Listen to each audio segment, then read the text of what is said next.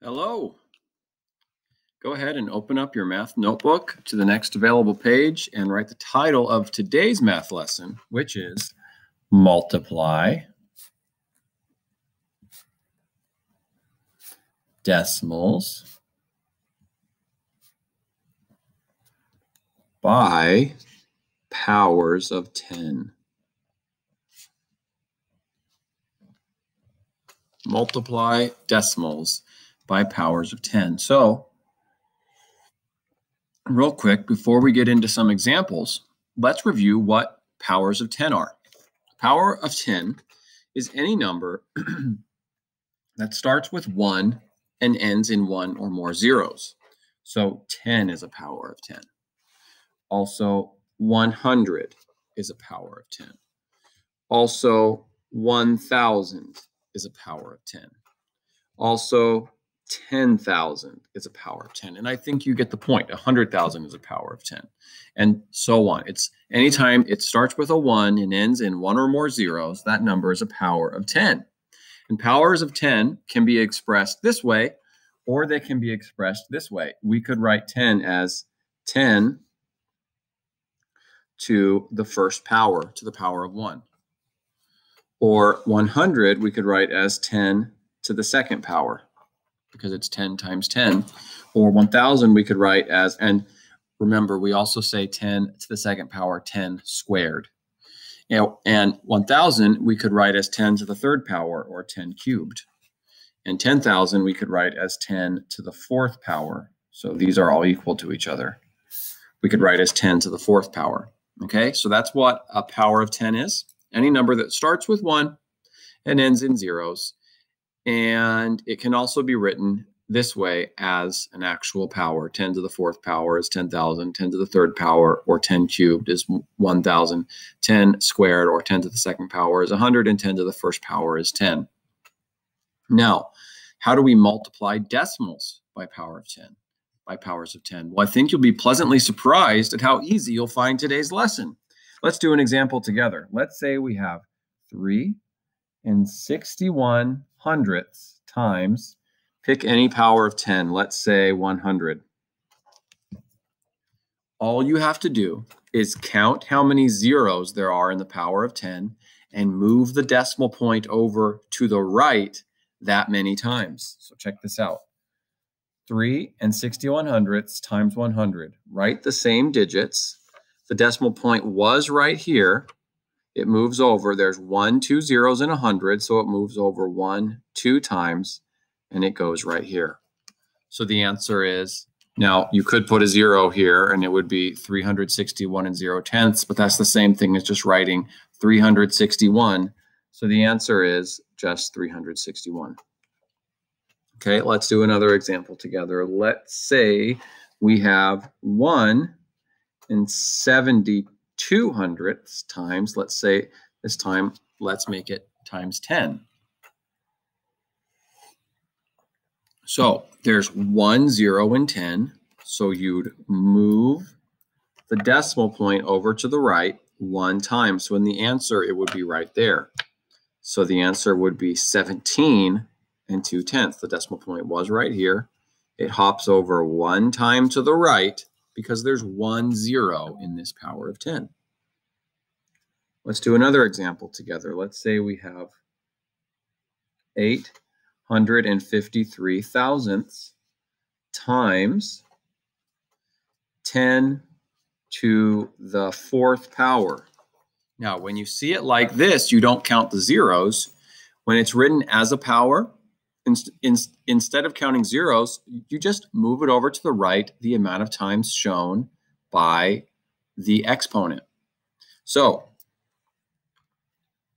here, this is what it was with the decimal point right here.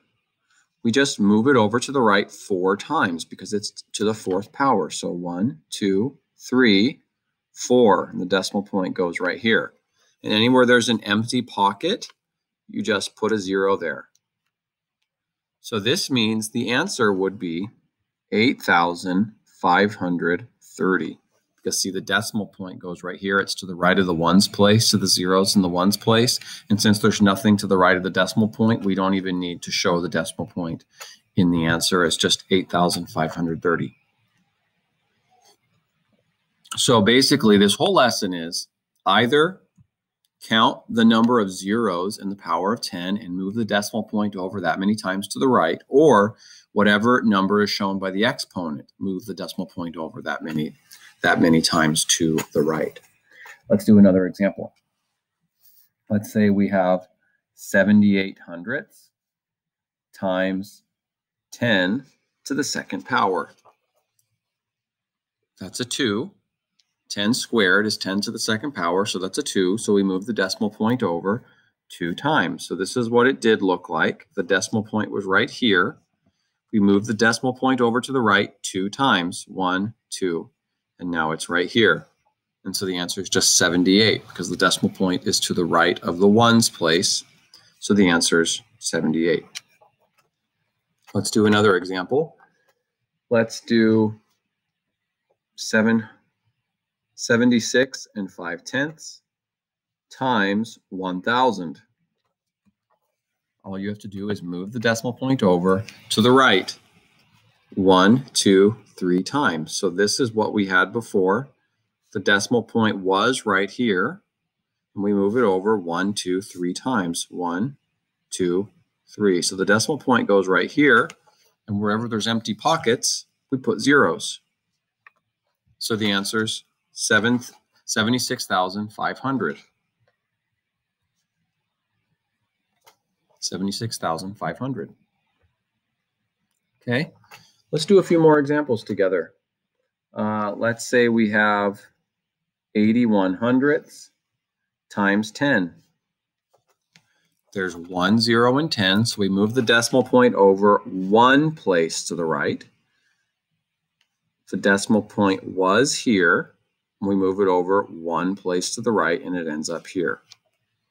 So this 8 is now in the ones place. We can drop this 0 in the tens place now, and the answer is 8 1/10.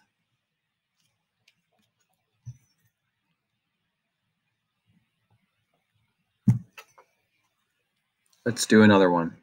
Let's say we had 1 23 hundredths times 100. You just move the decimal point over to the right 1, 2 times because there's 2 zeros in 100. So the decimal point was here. You move it over 1, 2 times, and now it's right here. And the answer is 123. Is this making sense to you guys? I hope it is. Let's do another one. Let's say we have 93 hundredths times 10.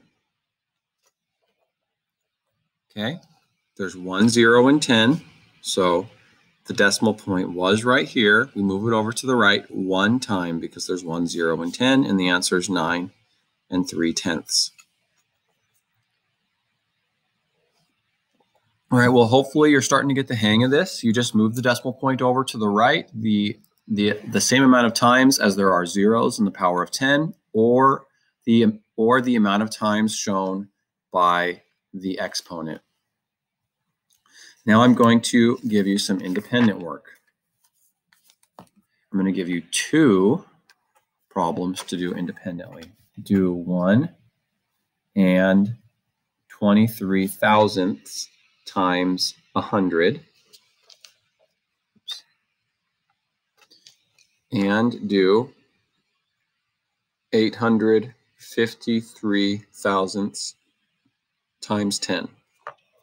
Go ahead and do those 2 problems for your independent practice. And then click on the video attached underneath this one to see if you did them right. I will catch you next time. Signing off.